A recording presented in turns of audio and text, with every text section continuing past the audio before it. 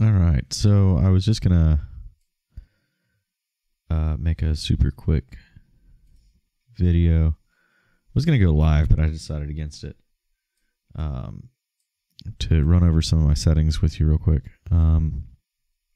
So normally what people see is this. I'm gonna hit my monitor real quick so you can see my OBS. Wait, can I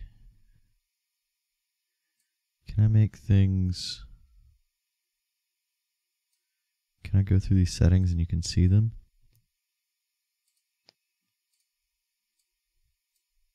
Oh yeah, that'll work. Kind of. So there's like my little buy thing. Starting soon. Where's...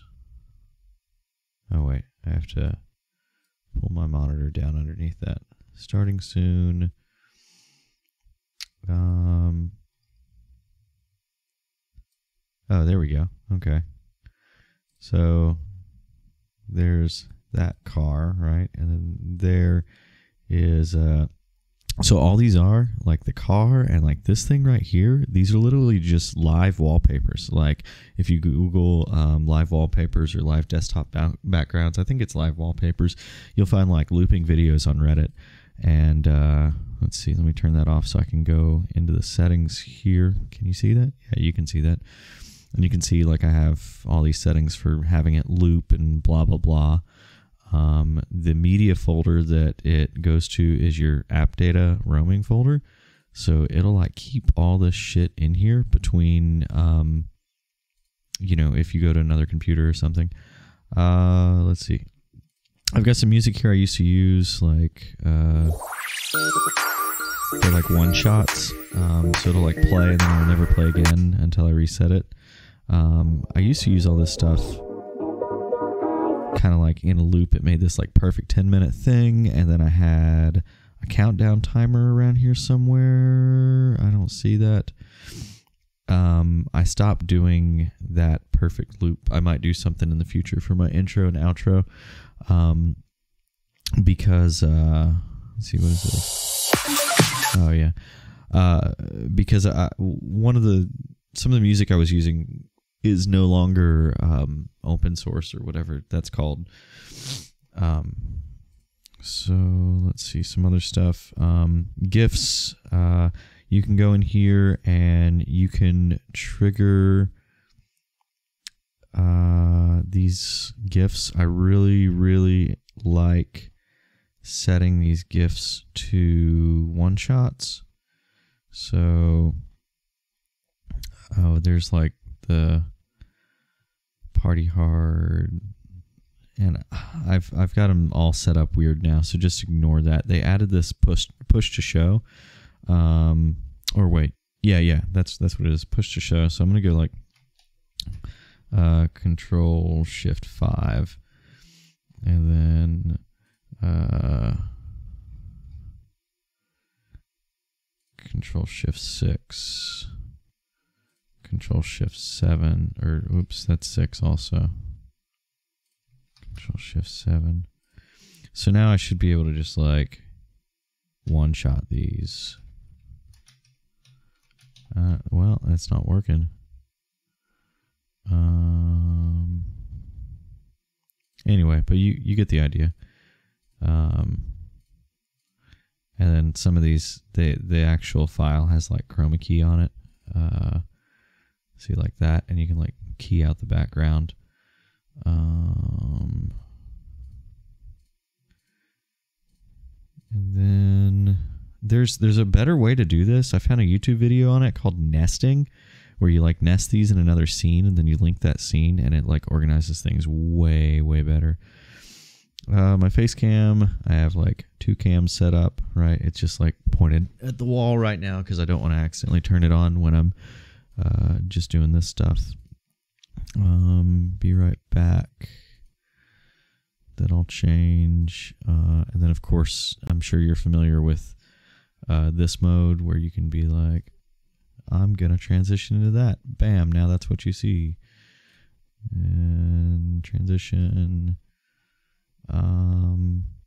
that's it for the layouts that I have set up. Let's see.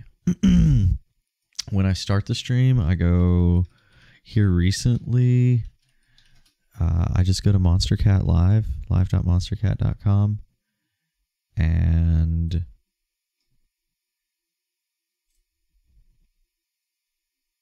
just it'll take a second to load. MonsterCat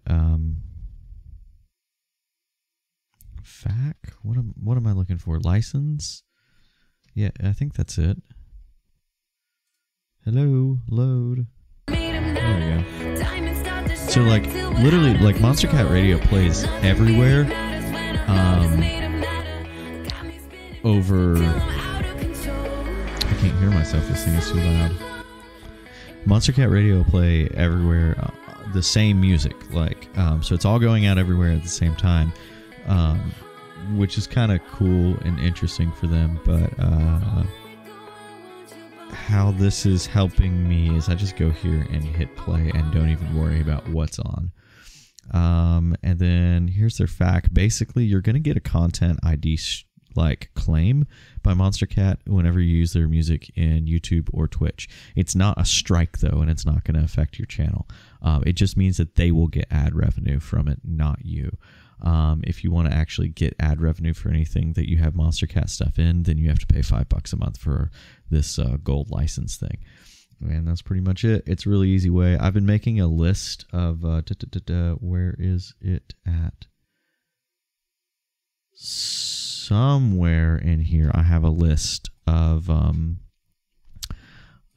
royalty-free music is what I was looking for. So the other thing that I do is my voice here. Reaper. You want to go to the download page for Reaper, and you want to hold on. Download Reaper VST plugins. There it is. Get these VST plugins right here. Install them to the default directory. Then when you choose an audio source, whatever it may be over here, you can double click on the, right click on the audio source and go to filters. And then you can add a filter, and you've got your default filters that come with OBS Studio, and then you've got VST plugins. And when you click VST plugins, it's gonna open up. Wait. Please select plugin. Oh yeah, no, okay. So it's gonna pull from the plugins folder right here, and it's gonna the default directory that Reaper installs in. So here I have suppression, which that's like cutting out that's cutting out noise in the background. And then I have EQ, which you can hear the difference in my voice when I have EQ and compressor turned off. This is EQ and compressor turned off, and EQ and compressor turned on. Now, I can fuck with those a little bit. Open plugin interface. I will send you some info on how to set those to sound. Basically, EQ and compression on everything, on every microphone you ever use, if possible. I think that's it. Oh, wait, no, there's one more thing. My alert box, and this is just all built into Streamlabs OBS. Just like go through all this shit and get it set up. It's super easy. And then what am I looking for here? They have a CloudBot. Is it store maybe? No. Themes, yeah, right here. You can literally just be like, oh, I want my shit to look like this. Or I think you can search here. Let's just try retro. Yeah, you can be like, I want my shit to look like this. Bam. And you like click it. And I don't know, Prime is something you have to buy maybe. But the non-Prime themes like this, I don't know what Prime is, whatever. I know that there's a bunch of free themes. And oh, that's cool as fuck. Damn, that looks awesome. Anyway, you just like click this shit and it like installs the whole fucking theme. But you can also only install parts of the theme. Like you can just install the follower pop up or one widget or the overlay or whatever, you know. But yeah, that's that. And then Streamlabs. What's I saying? Labs. Streamlabs. Yeah, so like this is literally all the same stuff that's in the app, but it's online and you set up all your profile and shit. I don't just randomly clicking here in their console. And like this is actually, oh yeah, hey, cool. They have like information about how to learn to set all this up and beginner's guide and stuff on the website. So yeah, hey, go to their website. I probably should have said that before I said all this. And yeah, that's my setup. I think that's pretty much it.